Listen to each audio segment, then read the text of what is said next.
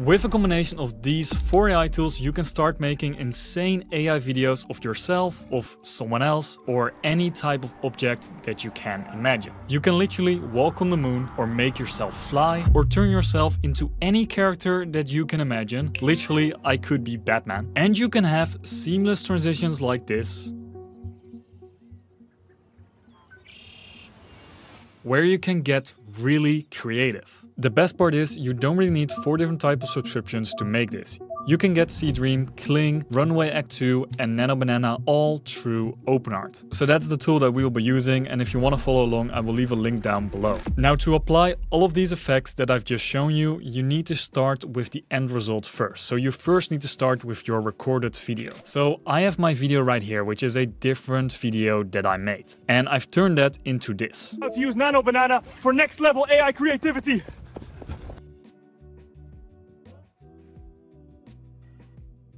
Yo, wait a second. What the hell is happening to me?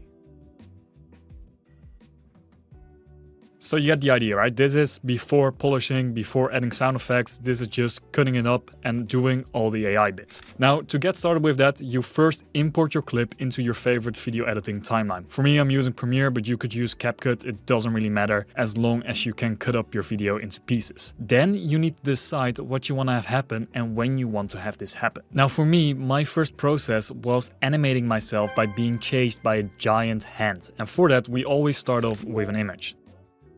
So what you want to do is you first want to ideate, and I ideated that this hand was following me, and I tried this using both Nano Banana and Seedream. Now with Nano Banana, I didn't quite get the results that I was looking for, so I tried it with Seedream. My input was literally an image of myself, it was an image of the sky, and then we had a full body image of me as well. I prompted it a giant hand reaching down from the sky, dark clouds in the background, man is running on the streets away from the hand facing the camera. Running towards the camera, the man wears blue jeans and a brown colored long sleeve, as that was exactly what I was wearing. So this is the image that I got. So now using this image, we can start animating this. And for this, we go to image to video, and this will bring us over to a bunch of different models that we can choose from. I actually tried out between 1.2.5 and Kling 2.5. So with Kling 2.5, I tried this out a couple of times. This is the best result that I got, but it wasn't quite what I wanted. Now, then I tried experimenting, and I actually switched over to Kling 2.1 because we have start frame and end frame. Now I tried this a couple of times until I got this video right here. And honestly, this video wasn't good enough, but what it did give me is it gave me this screenshot that I could use for start to end frame. And start to end frame is actually the way you want to go, because this will give you a lot more control when it comes to making your video. So as you can see here, I have the hand, here I have that end frame, and then all I had to do is I had to ask it, a young man sprinting at full speed, talking to the camera, the hand reaches down and grabs him. Now I'm gonna be honest with you, this took me a couple tries to get right, and that's actually the current state AI is in. It is a bit of prompting, a bit of skills, but also having a bit of luck. So you might want to spend a few credits on this. Luckily, Kling isn't that expensive. So now that I had the video right, I switch over to audio. Here I upload my file, and then I upload my audio file. So here you have my audio file.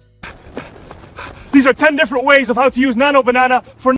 I had to re-record this so it actually sounds like I'm being chased. So record yourself if you need to, otherwise export the original audio on your clip and use that in here at audio to video. Once you hit create, it will automatically start lip syncing your video to your character. After that, you want to make a cut at the part in the video where you want to transition into the next scene. So for me, it was right here. What I did is I literally took a screen grab like this, and then I used that frame as my starting frame, and then I used a different frame as my end frame. So what I did is, as you can see here, if I scroll over through this, then you can see that I transitioned into myself. Now, if we look at my recording, then you can see like this.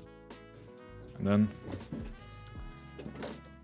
Yo! And here I took another screenshot, and then I put them into Kling 2.1, start frame to end frame.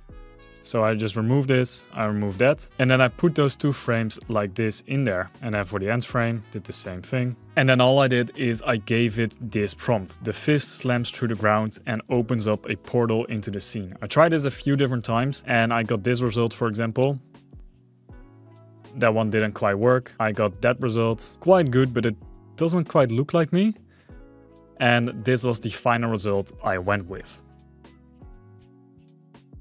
So now in my timeline, I just let this segment just play for a little bit while I talk about it. And then I had this idea about like whenever I say like what the hell is happening to me, it switches to like breaking news. So what I did is I took this end frame over clip and then I put that into Seedream again, because Seedream is the highest export setting. With Nano Banana, you might have a few constrictions. With Seedream, I didn't have any issues with that. So I basically gave the prompt, turn this man into a news reporter, change the background, but keep the same facial characteristics, change his outfit into a suit, and on the screen it says breaking news. Now you can see I tried this here a few different times until I got this result. So now I took this video and then again I used start frame and end frame in Kling. So we switch back over to video, go over to Kling 2.1, and now I used the start frame as this frame right here and then the end frame as me in a suit. I used this prompt, the background changes and the man touches his earpiece and he looks around confused. So that gave me literally this first result, which I quite liked. But I actually wanted to try this out a few different times to see what other results I could get. Like for example this one, where two people actually remove the green screen. Like it's not a green screen, but they remove the background behind me and then I appear into my suit. But it didn't work quite nicely with the way how I act in here. So I tried this a few different times, but this result wasn't as nice as the first one. So I went with the first one. Now after this transition right here, I wanted to stay as a news reporter and I already had recorded the breaking news segment in this raw recording. So what I did is I exported the raw audio of this and I put this inside lip sync to video. It's great that we have like all of these tools available inside of OpenArt, because all I had to do here is I select my image, which is this image right here. So I uploaded my image and then I also uploaded the voice recording that I already had done. And now all I have to do is choose between one of these models. Now, because I didn't know which one is best, I tried all three of them and these were the results. We have Hydra, we have Omnihuman, and we have OpenArt, the traditional one. So this is the result with Hydra. Breaking news, Dan Keefe just discovered how to make fire videos using AI. And by fire, I mean literally fire. Looks quite good. Then we have this one. Breaking news, Dan Keefe just discovered how to make fire videos using AI. And by fire, so this one didn't quite work. And then we have Omnihuman. Breaking news, Dan Keefe just discovered how to make fire videos using AI.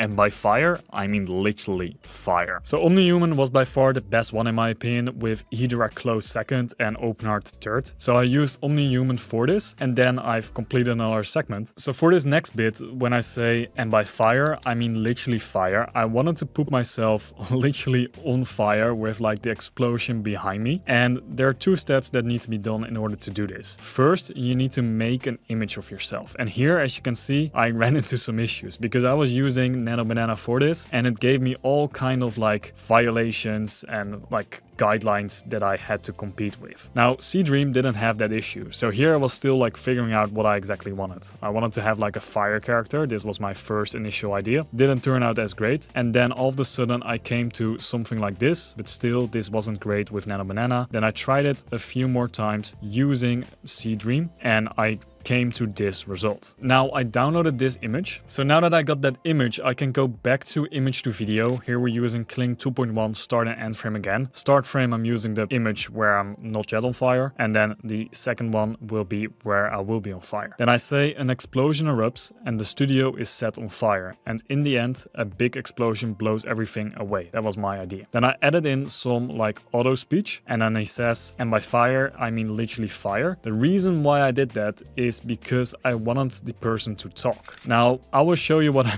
made with this. It's literally a bit of a joke because I had to try this a couple of times. So here's the result. And by fire, I mean literally fire. So yeah, that didn't work. Then this one.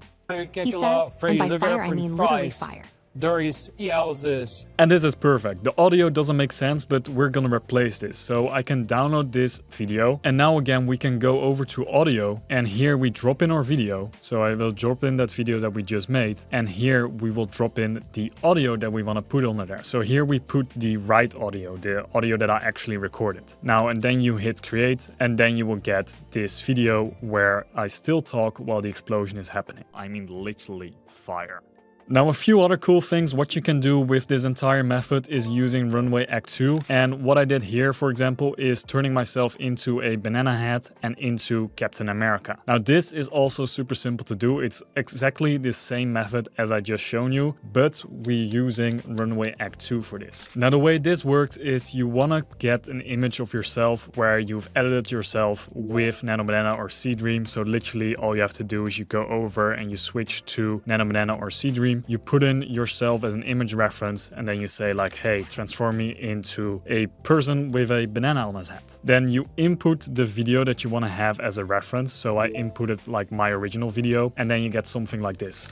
With Nano Banana and a few other AI tools, you can change your entire appearance. You can turn into any character that you want. And you can also do this with any kind of movie character. For example, here I used Homelander. With Nano Banana and a few other AI tools, you can change your entire appearance. As you can see, for the reference video, this is my reference, and then for the character image, I transform myself into Homelander, and that will give you that result. So combining all of these tools together will give you the creative freedom to literally make any type of transition, any type of character, any type of thing that you can imagine, and turn it into a cool video. All of this is done inside of one tool, which is called OpenArt. If you want to try this out, I will leave the link in the description down below. And if you want to learn 10 cool things of how you can use Nano Banana, then click the video that's on the screen right now and I will teach you exactly everything you need to know.